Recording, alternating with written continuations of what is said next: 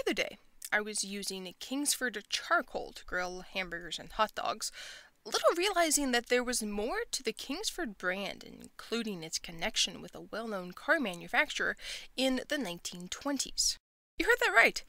The history of Kingsford charcoal briquettes and a car manufacturer go hand in hand.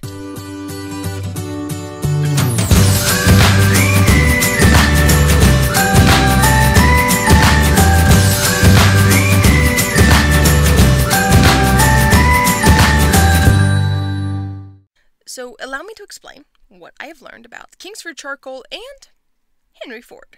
Henry Ford was an American industrialist and business magnate, founder of the Ford Motor Company and chief developer of the assembly line technique of mass production. By creating the first automobile that middle-class Americans could afford, he converted the automobile from an expensive curiosity into an accessible conveyance that would profoundly impact the landscape of the 20th century. Wikipedia gives an adequate summary of Henry Ford, but there is more to the man than the Ford Motor brand and the assembly line system that he created. There's also charcoal, of all things. While Ford cannot claim the title of inventor or patenter of the charcoal briquettes, that distinction goes to Ellsworth B. A. Zoyer, who patented the first briquettes in 1897.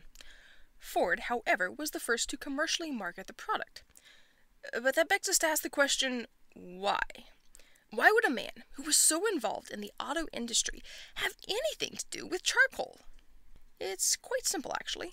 It comes down to cost and the environment. Henry Ford was, at heart, a businessman.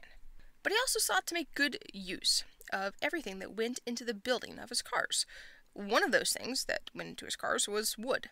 About 100 board feet of wood went into every Model T Ford, from the steering wheel to the dash, the frame, the list goes on.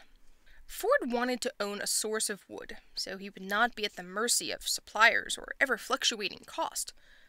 Henry Ford had a cousin who was married to Edward G. Kingsford, a real estate agent in Michigan. Kingsford was able to help Ford obtain a stretch of timberland, the Iron Mountain in Michigan, to be exact. The trees were cut and sent to the sawmill Ford built in Iron Mountain before the wood was shipped to the assembly line in Michigan.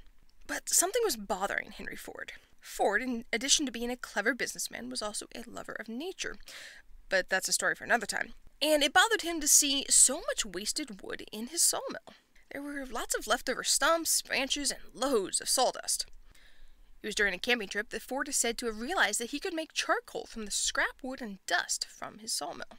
Ford's friend, Thomas Edison, designed the briquette factory adjacent to the sawmill, and it was Kingsford who ran the operation. Originally, the charcoal was sold exclusively through Ford dealerships, and by the 1930s, Ford was even selling picnic kits that contained charcoal and a portable grill.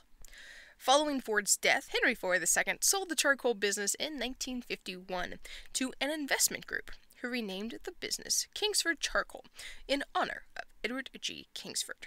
So next time you strike a match and light your charcoal briquette, whether they be the Kingsford brand or another brand, remember you have Henry Ford to thank for marketing the charcoal briquette.